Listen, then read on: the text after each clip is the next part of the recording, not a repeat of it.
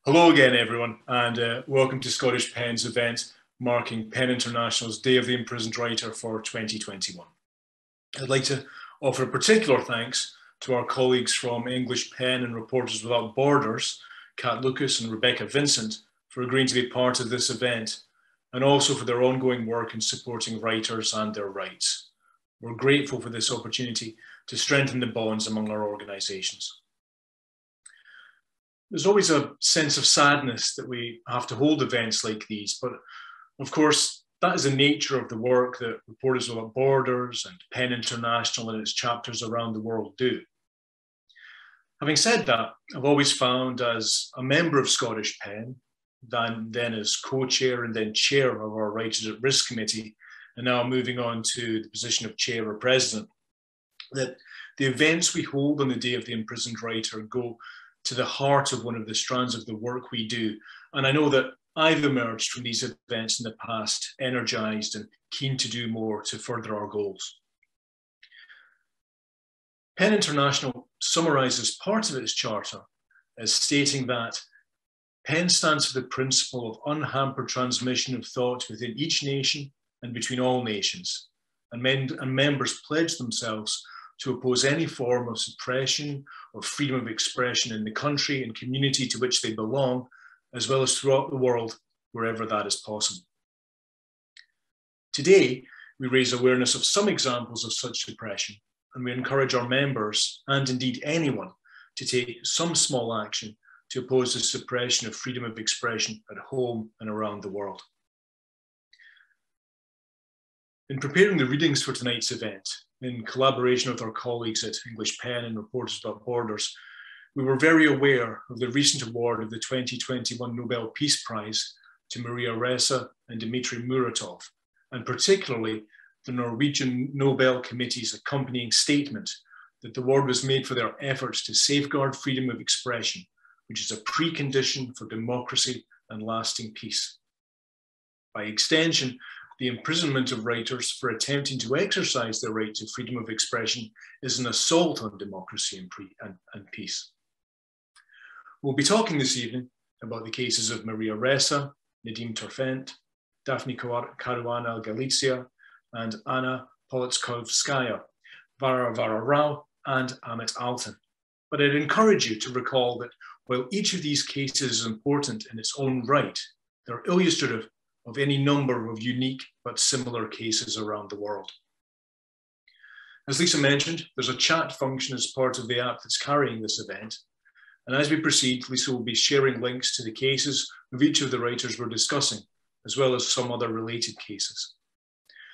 We will also be sharing a link to PEN International's Day of the Imprisoned Writer campaign for 2021. And the Writers PEN International is focusing on today and over the next 4 days. We'll be sharing links to the cases of other writers that Scottish PEN has been campaigning for over a number of years, Raif Badawi and Ashraf Fayyad. Finally, we'll be sharing a link to PEN America's Freedom to Write Index for 2020, which provides an account of the writers, academics, and public intellectuals who were held in prison or detention during 2020 in relation to their writing or for otherwise exercising their freedom of expression. There's a map of the world on the PEN America page that you can hover over with your mouse, with your mouse, and learn about the number of writers imprisoned in different jurisdictions and who those writers are. I'm sad to report that when the index is updated for 2021, the jurisdictions of Scotland and England and Wales will be listed as having together 2 writers in prison. For context, in the 2020 index, Russia is listed as having 1 writer or intellectual in prison, and Spain is the only country in Western Europe which holds 2 writers or intellectuals imprisoned. Tomorrow, after tonight's event, we will also be sending an email message to the attendees with these same links. If you feel able to join with us in taking one small action to support imprisoned writers here and around the world, we would certainly be grateful. Now, without further ado, it's my very great pleasure to introduce Rebecca Vincent, the Director of International Campaigns at Reporters Without Borders, who has recorded a message and a reading regarding Nobel laureate Maria Ressa. Thank you. I'm the Director of International Campaigns of Reporters Without Borders. Greetings from RSF's Paris headquarters. I'm honored to be able to share a reading with you tonight. So this is an excerpt from a speech that Maria Ressa gave on winning the World Press Freedom Prize this year. And of course, now we're so proud of Maria, who is also now one of this year's Nobel Peace Prize laureates. But she still has a quite precarious situation in the Philippines, where she's facing a range of criminal charges that could see her imprisoned for decades. So she very much still remains at risk. Although she's not a writer currently in prison, there is that risk there. And we hope that in continuing our campaign to help Maria hold the line in the Philippines and in sharing this reading tonight, that will help to give her some more international support and protection. This is a time when lies and incompetence kill. In less than 2 years, the Philippine government filed 10 arrest warrants against me. In 2017, government propagandists tried to trend the hashtag Arrest Maria Ressa. They failed, but they kept at it, and 2 years later, I was arrested twice in a little more than a month. They violated my rights when they prevented me from posting bail and detained me overnight. I suppose they wanted me to shake and feel their power. To the budding dictators of this world, if you have to abuse your power to make you feel powerful, you're not powerful, just abusive and small. What I and other truth tellers in the Philippines have lived through has given us firsthand experience of how the law and law enforcement have been turned against our people. Now, more than ever, power and money rule. In 2016, 4 months after Duterte became president, Rappler and I wrote investigative pieces showing you how the first casualty in our nation's battle for truth is the number of people killed in our brutal drug war. That violence was facilitated and fueled by American social media companies. Based on big data analysis, we reported the networks that were manipulating us online, targeting and attacking truth tellers, pounding to silence anyone challenging power, which created an extensive social media propaganda machine. 5 years ago, we demanded an end to impunity on 2 fronts: Duterte's drug war and Mark Zuckerberg's Facebook. Today, it has only gotten worse, and Silicon Valley's sins came home to roost on January 6th with mob violence on Capitol Hill. What happens on social media doesn't stay on social media. Online violence leads to real-world violence. Since 2016, I have felt like Sisyphus and Cassandra combined, repeatedly warning that our dystopian present is your future. American biologist E.O. Wilson said it best: we're facing Paleolithic emotions, medieval institutions, and godlike technology. Social media, with its highly profitable micro-targeting, has become a behavior modification system, and we are Pavlov's dogs experimented on in real time with disastrous consequences. Facebook is the world's largest distributor of news, and yet studies have shown that lies laced with anger and hate spread faster and further than really boring facts. The social media platforms that deliver the facts to you are biased against facts, biased against journalists, biased against meaningful conversations. They are, by design, dividing us and radicalizing us. This is not a free speech issue. It's not the fault of its users. These platforms are not merely mirroring humanity. They are making all of us our worst selves, creating emergent behavior that feeds on violence, fear, uncertainty, and enabling the rise of fascism. Think of it like this: without facts, you can't have truth. Without truth, you can't have trust.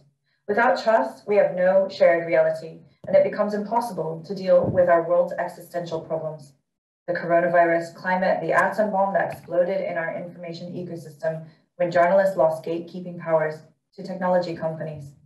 Tech abdicated responsibility for the public sphere and couldn't seem to fathom that information is a public good.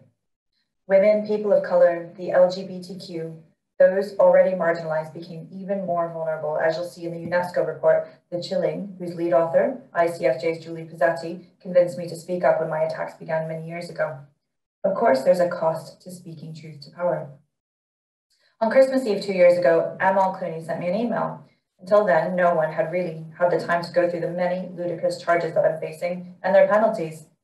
Turns out I could go to jail for the rest of my life. By her last count on paper, it was more than 100 years in prison. So I dealt with the sinking feeling in my stomach. This is my lawyer telling me that, right? I took away a lesson. Don't open an email from Amal on Christmas Eve. Sometimes you just have to laugh. Believe it or not, I'm lucky. When you're the target of attacks, you're the only one who sees it all, but you can also see exactly how the tactics change. Knowledge is power. And because I spent 2 decades of my career outside the Philippines, the international community knows me, the quality of my work, my values, my work ethic. So many others aren't so lucky. Like 35-year-old Richie Nepomuceno, who accused the police of extortion, torture, and rape. She was one of at least 3 Filipino women who filed charges against 11 policemen who they said held them inside a secret room at a police station. Less than 2 weeks ago, on April 19th, Richie was walking down the street when she was shot and killed. Human rights activist Zara Alvarez and another colleague were set to testify against the government and the military. She went as far as asking for court protection, which was at first denied and is still on appeal. Last August, she was walking home with her dinner. She had just bought it when she was shot and killed. So was her colleague. No one is left to testify. I could go on. Now let's go to the journalists. Frenchie May Campillo, still in jail, celebrated her 22nd birthday in prison. Arrested and jailed more than a year ago, it is a familiar tactic. Get an arrest warrant, do a raid, then charge with possession of illegal firearms and explosives, a non-bailable offense. That's also what happened to Lady Anne Salem, another young journalist. Arrested last December, Salem said that the police planted evidence in her apartment, but another judge violated her arrest warrant. It still took time before she was released, forcing her to spend 3 months in prison during a pandemic because she's a journalist. It's not a coincidence that these victims are women. This February, Senator Leila de Lima, whom Amnesty International calls a prisoner of conscience, began her 5th year in prison. She calls it lawfare, when law is used as a weapon to silence anyone questioning power. The cuts to democracy are bleeding. They're overwhelming and can't be ignored. Last year, just 2 days after World Press Freedom Day, Filipino lawmakers, nudged by President Duterte, shut down ABS-CBN, once our largest broadcasting network, our largest news group, also headed by a female journalist. Thousands lost their jobs. Around the same time that Hong Kong passed its draconian security law, the Philippines passed an anti-terror law that sparked 37 petitions at the Supreme Court to declare it unconstitutional. Under that law, anyone some cabinet secretaries called a terrorist could be arrested without a warrant and jailed for up to 24 days. Here's one last fact. More lawyers have died under the Duterte administration than in the 44 years before he took office. So here's the thing, our problems can't be solved from the Philippines alone. Again, something I've said repeatedly, what's local is global and what's global is local. As we face the coronavirus, there's an equally dangerous and insidious virus of lies unleashed in our information ecosystem. It's seeded by power wanting to stay in power, spread by algorithms motivated, created for profit, a business model Shoshana Zuboff calls surveillance capitalism. The reward is your attention, and all this is linked to geopolitical power play. Last week, the EU slammed Russia and China for their intensified vaccine disinformation campaigns. Last September, Facebook took down information operations from China that were campaigning for the daughter of Duterte for president. Next year, our presidential elections, that network was creating fake accounts for US elections, and it was attacking me. The virus of lies is highly contagious. They infect real people who become impervious to facts. It changes the way they look at the world. They become angrier, more isolated. They distrust everything. In this environment, the dictator wins, crumbling our democracies from within. I became a journalist 35 years ago when people power in the Philippines helped spark democracy movements around the world. I had the great privilege of reporting on much of Southeast Asia's transition from one-man authoritarian rule to democracy. Inevitably, there is this one moment when power and money chooses status quo or change. In the Philippines in 1986, it was an elite family's banner at a protest rally that helped open the floodgates that ousted a dictator. In Indonesia in 1998, months of student protests led nowhere until the business community and the military stepped in, ending nearly 32 years of Suharto. Those with power and money must choose. Ask yourself these questions. Who are you? What do you stand for? What kind of world do you want in the next decade? The more you have, the more you must risk, because silence is complicity. Whether you're at the UN or heading a nation or a corporation, whether you're a politician, human rights worker, a journalist, or a citizen, fight and win your individual battle for integrity. At stake is our collective global future. Please act now. Courage on. Thank you.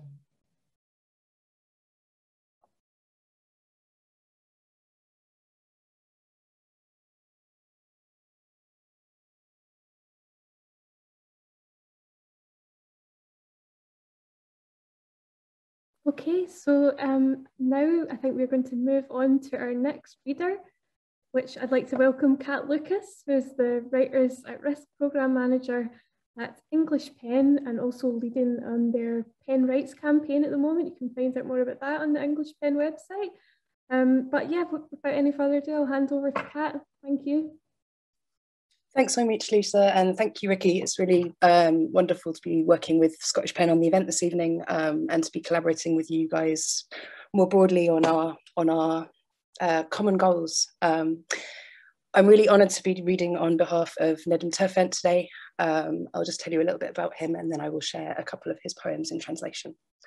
So this month marked the 2000th day of detention for Nedim Turfent, a Kurdish poet and journalist and an honorary member of English Pen. Nedim was arrested on the 12th of May in 2016 after reporting on Turkish Special Forces' ill treatment of Turkish and Kurdish workers. The day after his arrest, Nedim was charged with membership of a terrorist organisation. And at a show trial intended to punish him for his truth-telling journalism, the court sentenced him to 8 years and 9 months in prison. Despite the fact that 20 of the witnesses called in his trial, 19 have since said that their initial statements against him had been obtained under torture, he remains in detention more than 5 years later. Nedim is a key case of concern for English Pen and many of our sister centres around the world. He's also among the writers that we're highlighting through the Pen Rights campaign that Lisa mentioned, which is our international letter writing campaign in solidarity with writers in prison and at risk. Nedim has spoken very movingly of just how much the many messages of solidarity he's received from Pen members and supporters have meant to him, saying, "I want you to know that your letters, which have rendered Iron Curtains meaningless and ineffective, have filled my 2-step-long cell with resistance, resolve, and hope. I hope that you will all take a few minutes to write to him and other writers we're highlighting through the campaign after tonight's event." While in prison, Nedim has written a collection of poetry, forgive my pronunciation for any Turkish speakers, but Kushan Nasa, which means bird mirror. I'm really delighted to be sharing 2 of his poems translated by our colleague Caroline Stockford with you this evening. The first poem is called Following the Traces of You. Loneliness lays its hand on my heart, within me. Just there, just somewhere. A gentle twinge, a tender melancholy. How can I explain? In the pitch of darkness, I grapple, struggle with your absence. Your absence, a never-ending adventure. I fill blank pages with line after line of the lack of you, scribbling it hastily. To write down your absence is so hard a thing to do. Striving to write you is like a state of stammering, stuck in its form like a tied tongue. I'm unable to say so, to spell it out on these prolific pages. I exist in the roll call of your absence. Here at the shoreline of my aching eyes, it's easy to say I miss you. Here in a palm-sized cell, your absence is a world's worth of longing. The second poem is called Prisoners Roaring for Freedom. In the last light of evening sun, in its glances that search and stretch on, songs of freedom echoed in anthems, in the cell, its atmosphere tightening.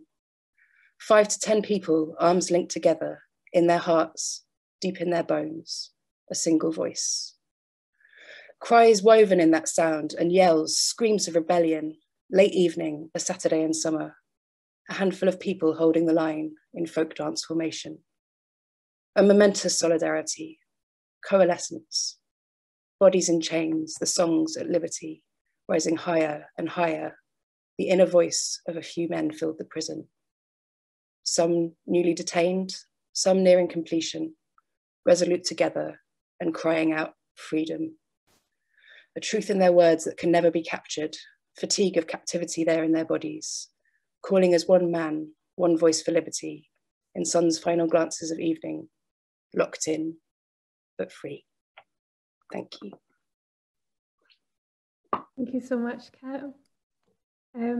So next up, we're going to hand over to Lizzie Eldridge, who is a newly elected member of the Scottish Pen Board of Trustees and a member of our Writers at Risk Committee. and she'll be reading on behalf of Daphne Caruana Galizia. Thanks, Lizzie. Thanks, Lisa, and thanks everybody for coming here tonight. Ricky mentioned at the beginning the Nobel Peace Prize being awarded to 2 journalists, which I think is hugely significant. Rebecca read from the work of Maria Ressa, and I'm thinking of the second journalist who was awarded the Nobel Peace Prize, Dmitry Muratov, who dedicated his prize to other journalists, including Anna Politkovskaya, who was assassinated in 2006. Now, I was living in Malta when the journalist Daphne Caruana Galizia was assassinated in 2017. And there are many similarities between Daphne and Anna. Both were incredibly courageous women, and they refused to stay silent in the face of corruption, a refusal which ultimately cost them their lives. It's 49 months ago tomorrow. It's just over 4 years, since Daphne was assassinated. And tonight I'm going to read from a piece that she wrote 4 months before she was killed. It was written just after the last election in Malta in 2017, June, when the Labour Party won for the second time running. It's important to say too that there was a groundbreaking public inquiry into Daphne's assassination, and it published its report at the end of July this year, and its conclusions were categorical. It stated clearly that the Maltese state is responsible for Daphne's assassination, and the then Prime Minister, Joseph Muscat, is responsible for creating the climate of impunity which facilitated Daphne's murder. The Labour Party are still in government today, and we are still fighting for justice. I'm going to read from this piece by Daphne, which is called Right and Wrong Are Not a Popularity Contest. I wouldn't ordinarily put up a post explaining my absence when I'm going to be away from this site or on it only intermittently for any length of time. But in the present circumstances, I believe I should, particularly because I've received many messages by phone, WhatsApp, and email. No, I haven't gone anywhere, though a holiday would be nice. I'm actually working to a deadline on something that's been delayed rather longer than it should have been because of all the distracting action in the last couple of weeks. So as soon as that's done, which will take a couple of days, I'll be back. I know you don't have to tell me, it's the reason I do it, that this website has, over the last 4 years, become a gathering point or rallying point for decent people who feel frightened and threatened at the rise, growth, and spread of amorality, not by any means the same thing as immorality. I know why you come here, because lots of you tell me, but I knew it instinctively, even before you did. You come here to feel normal in a sea of insanity, where the crowd cheers the Commissioner of Police for failing to take action against a corrupt cabinet minister and the Prime Minister's Chief of Staff, where supporters of the party in power celebrate and have their picture taken on the steps of a bank which launders money for Azerbaijan's ruling elite because it is linked to the politicians they support, where even educated people who have had all the advantages in life vote a corrupt political power into power for the narrow reason that they're renting out flats to buyers of Maltese citizenship who never set foot in them. The electoral results shocked you, not because you see general elections as football matches in which the prize is unadulterated power for 5 years for your team, but because it makes you feel like the only sane person in the asylum. Now you're hunting around for other sane people, temporarily blinded to the fact that 45% of the population made the same choice that you did, though 55% did not. You want reassurance that it is not you who is in the wrong, because you think people who do serious wrong should not be in government. No, you are not wrong because you think the police should act. No, you are not wrong to feel sick when the mob cheers a corrupt police officer. Of course you are not. You are right.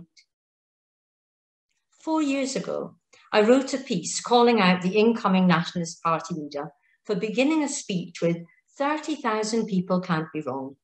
Of course they can be, I wrote. 1 million people can be wrong.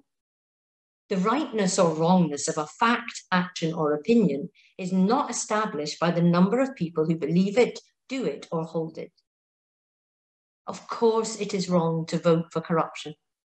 Of course it is wrong to vote so as to put corrupt politicians into power. It is very wrong. And to do it for your own personal benefit, rather than simply to back your team, which is bad enough, is worse than wrong. Winning and losing are not factors in deciding what is right and what is wrong. Winning and losing are about the power to prevent wrongdoing or the power to perpetrate it. You would be surprised that the forces of darkness and corruption think themselves the decent ones, despite their necessarily intimate knowledge of what they themselves do. This self-delusion is a coping mechanism, nothing fancier than that. And part of that coping mechanism is using the media machines and other means at their disposal to go after their critics by portraying them as bad and evil, enemies of the people, who wish to harm the heroes of public largesse. Why doesn't it get you down? Somebody asked me the other day. How can you cope with an entire Labour Party machine going at you day and night, assaulting you from all angles? How do you deal with it? My answer was what it always is, that the Labour Party, in all its different shapes and forms and under its different leaders, has hounded me irascibly since I was in my 20s. Yes, for a quarter of a century. The extent of it only became visible to the public with the internet, but it was there beforehand. I can cope not only because I had the good example of my parents to follow, who had to contend with so much that was terrible in the years 1971 to 1987, and who always did so with dignity, correctly, and without moral compromise. But also because I read widely and know that this is a standard textbook fascist method that powerful people use for the public destruction of their critics, particularly when their critics stand alone. Others have been there before me, in situations which require far more bravery and moral courage than has been required of me over the years in Malta. Others are there still, in horrendous situations as they are in Baku, Azerbaijan. What I am put through by the plots, conspiracies and machinations of Joseph Muscat, Keith Shakembry, Glenn Bedingfield, Kurt Farrugia, their television station and radio, their internet trolls and the rest of them, is as nothing compared to the hellish nightmare that those brave people must endure in their far more dangerous battles. The fight against corruption and the decimation of the rule of law must continue. The temptation now will be for people to see no way out of this horrible mess and to leap on the bandwagon with the cry that if you can't beat them, then you might as well join them. It happened 4 years ago and has been happening systematically all along, which is why Muscat's party got the result it did. Meanwhile, remember that yours is the acceptable attitude, and no matter what others tell you, the third world behaviour we are seeing now is not normal or decent simply because it has won. Malta is in a dangerous place. And now we can no longer say that it is corrupt politicians who have brought it to this point, for it can no longer be denied that those corrupt politicians are a reflection of society. There is something else I should say before I go. When people taunt you or criticise you for being negative or for failing to go with their flow, for not adopting an attitude of benign tolerance to their excesses, bear in mind always that they, and not you, are the ones who are in the wrong.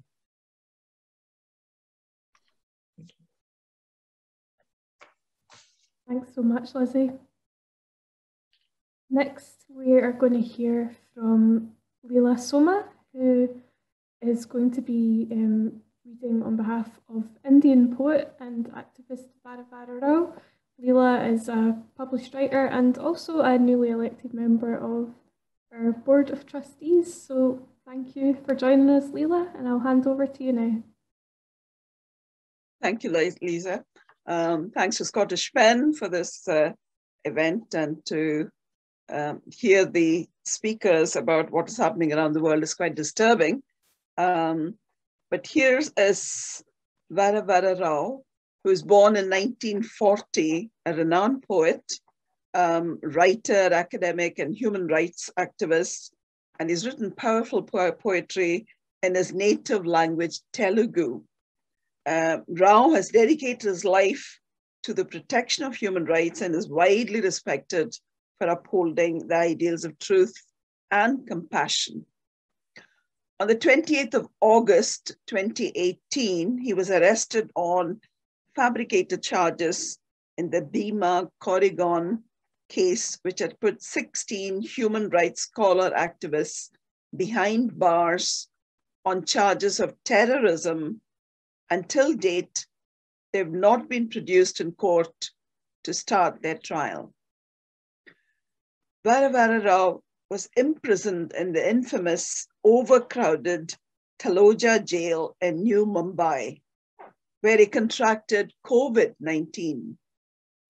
After frantic appeals from his family, Rao was moved to JJ Hospital, where his visiting family found him delirious and lying helplessly on a urine-soaked bed.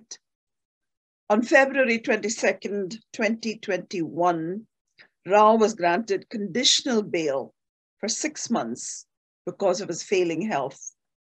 His situation remains uncertain, and the charges against him have not been withdrawn. We've already witnessed the death of the 84-year-old humanist Father Stan Swami in jail in July 2021. We don't want Rao to meet the same fate. We appeal for the dropping of all charges against Varavara Rao, who remains an intrepid defender of truth and humanism, and hope he'll be able to live the last years of his life as a free man, writing his poems in the comfort zone of his loving circle of family and friends. His poetry has been written since the beginning of his life, so it's been a huge body of work. And there are 2 poems chosen here. They're translated by his nephew, N. Venugopal. The first one I'm going to read is called Kavitam, which just translates as poetry. And it was published it was written, on the 30th of December, 1987. Poetry. Poetry is the truth that need not be concealed. People who do not need government. Life that doesn't need ambrosia. If you search my pockets, ransack the book and papers on my table and the racks on the shelves, pry open my flower-like rib cage, there is no secret other than poetry. All my dangerous personality that you do not understand is the secret of poetry. Look carefully. It's like moonlight trapped in a rectangle in an arrogant pose. You look up to insult me. See, my poetry shines in the blue sky as a full moon. You see the moon and are shocked. But surprisingly, the moon cannot see himself in this cell. I used to feel disgusted as swarmed by when you were combing my body. Now, after I outpoured all my blood and transfused it with poetry to be in company in my solitude, I pity you, thinking your search in my lap is for your lost child of humanity.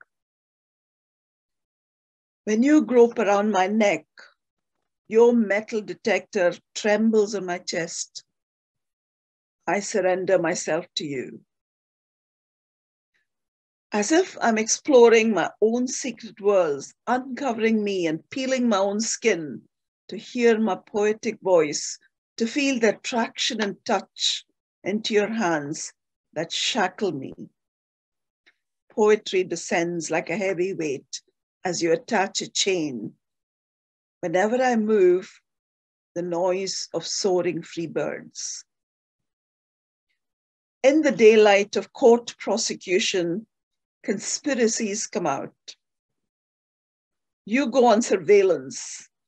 Poetry gets ignited and continues to fire. You go on governance. Poetry talks about people, even in sleep. You throw the net of death and keep waiting, but poetry swims in consciousness just before your eyes. Poetry is an open secret that annuls the state. Even as it's taking shape in my heart, it reaches those it has to.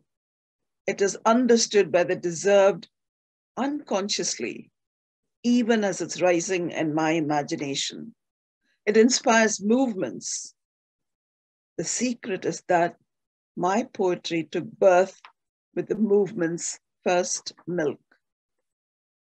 My poetry continues to flow like a blood letter stream out of your hands that closed mine, like a broken string of pain and thread of anger, like the sight that lights tears.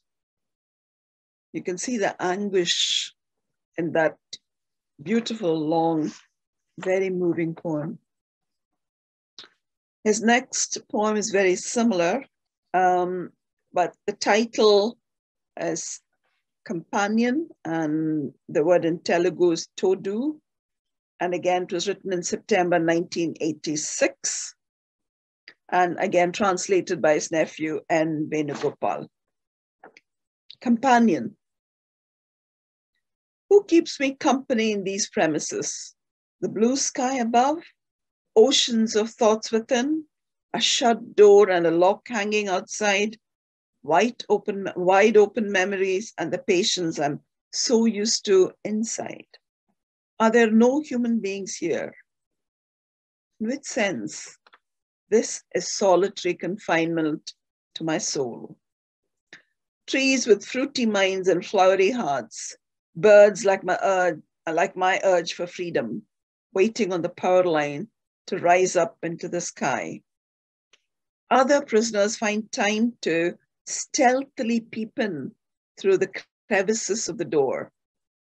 Convicts sneakily wish me on pretext of calling me for court or mulakat.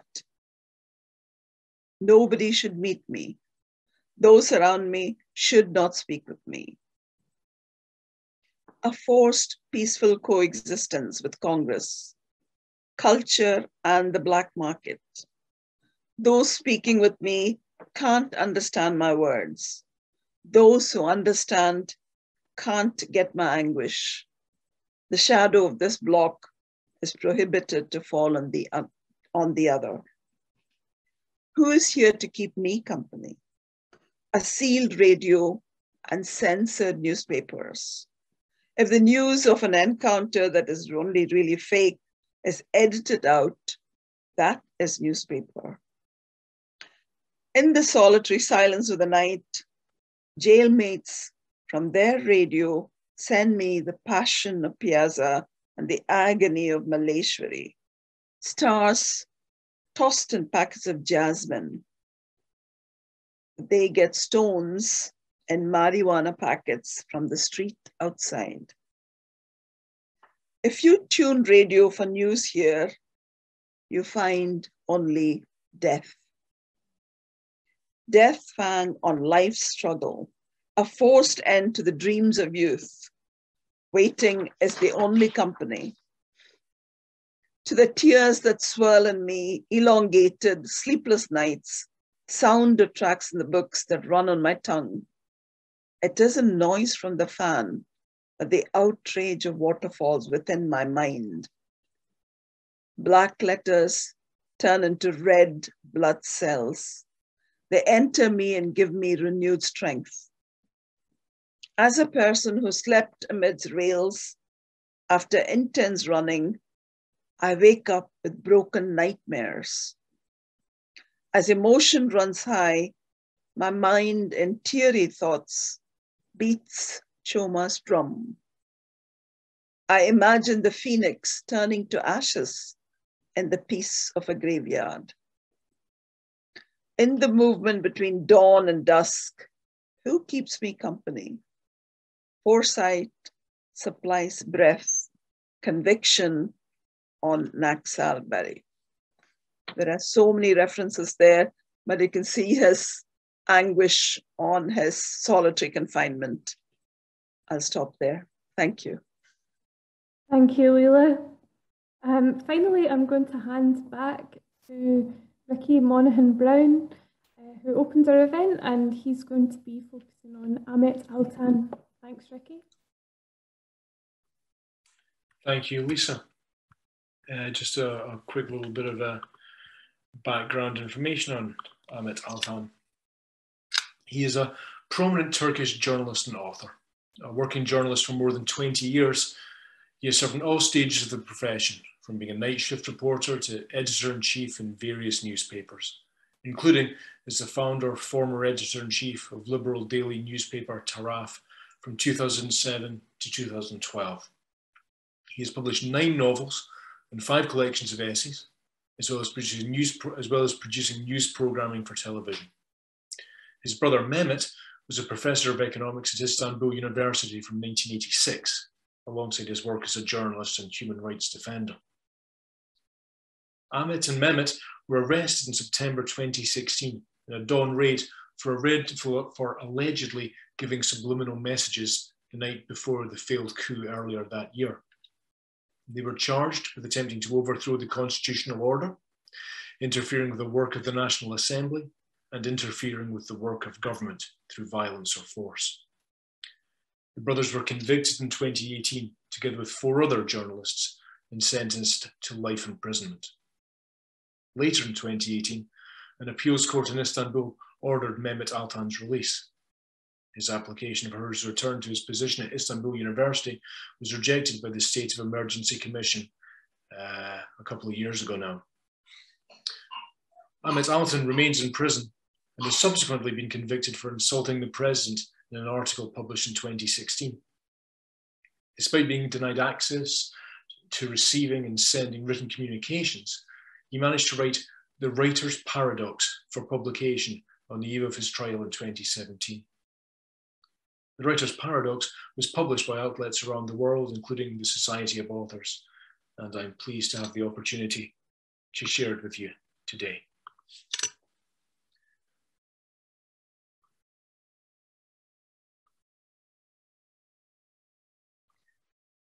A moving object is neither where it is, nor where it is not, implies Zeno in his famous paradox. Ever since my youth, I have believed this paradox is better suited to literature, or indeed to writers, rather than physics. I am writing these words from a prison cell.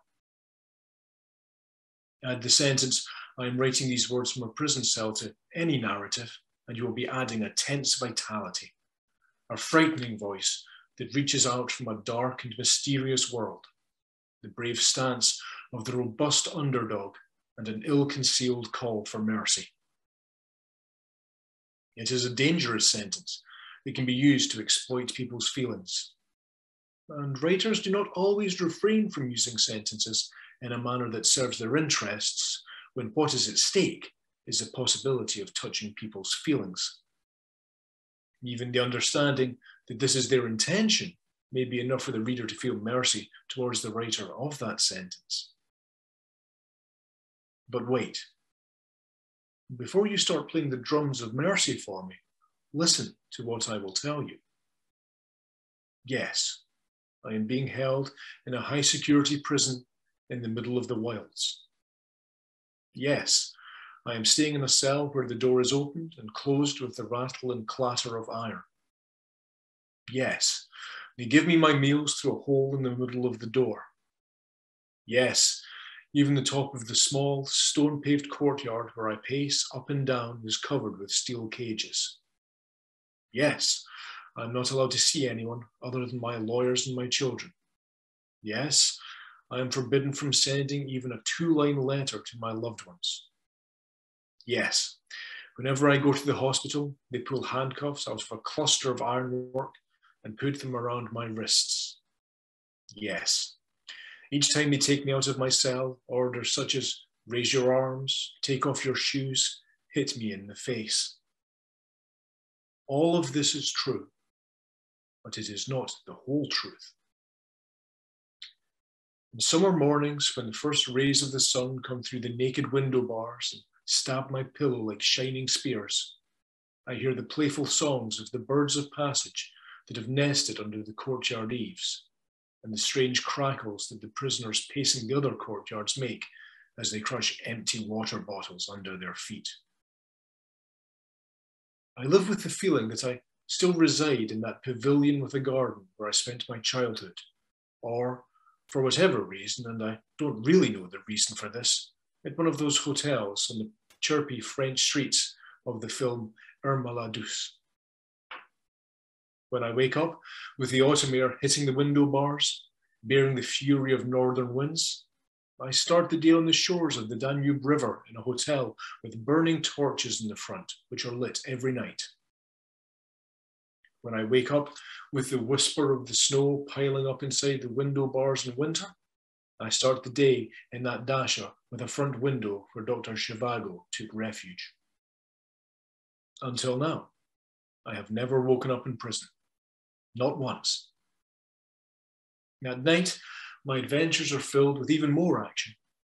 I wander the islands of Thailand, the hotels of London, the streets of Amsterdam, the secret labyrinths of Paris, the seaside restaurants of Istanbul, the small parks hidden in between the streets of New York, the fjords of Norway, the small towns of Alaska with their roads snowed under.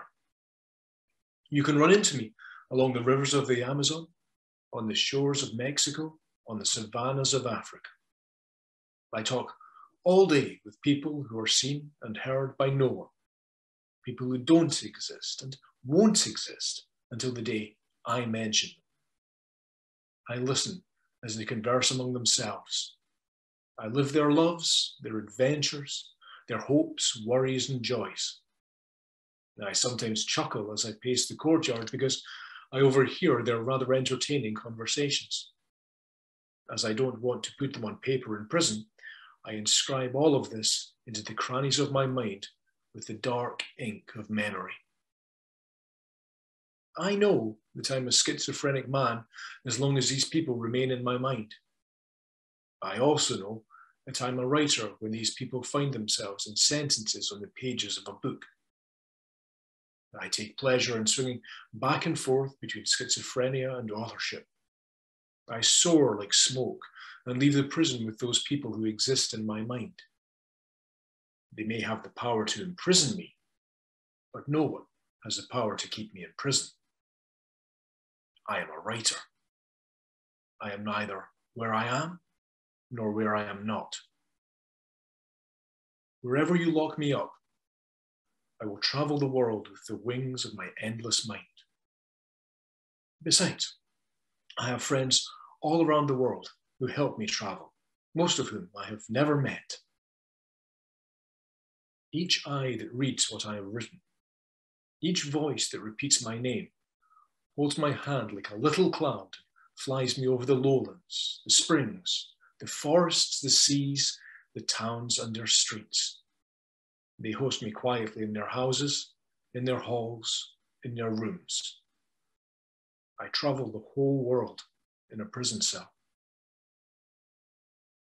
As you may guess, I possess a godly arrogance, one that is not often acknowledged, but is unique to writers and has been handed down from one generation to the other for thousands of years. I possess a confidence that grows like a pearl within the hard shells of literature. I possess an immunity protected by the steel armor of my books.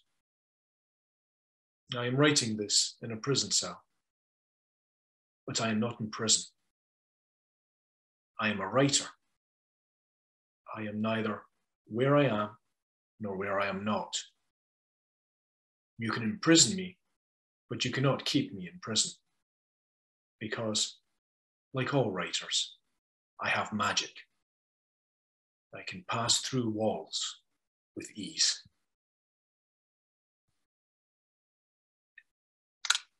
And I think that's a wonderful note on which to end this event, marking PEN International's Day of the Imprisoned Writer for 2021.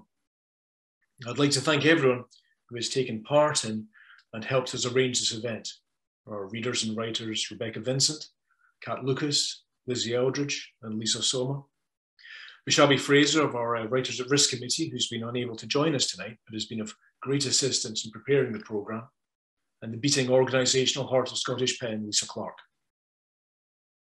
Perhaps most importantly, I'd like to thank all of you who have attended this online event to hear the writing you have shared and learn a little more about the Day of the Imprisoned Writer and the writers we've been talking about. Please do keep an eye on your emails for the additional information we intend to share about these writers, as well as some small steps anyone can take to support imprisoned writers and writers at risk at home and around the world. Thanks also to everyone out there who supports Scottish PEN's work by being a member.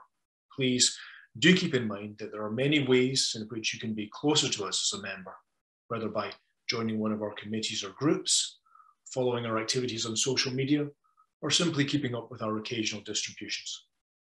If you're not a member, or if you have friends who are readers or writers who might be interested in the work we do encourage you and them to join us. You can find out more at Scottish PEN's website, including information on a variety of ways to join us that are intended to fit different types of members and financial circumstance. Thank you again, and have a good week. If you'd like to, please do check out the chat function on your Zoom app before you leave to see some of the links we've shared. Otherwise, when you're done, please do feel free to find a big red button to click on and log out. Thank you very much, and good night.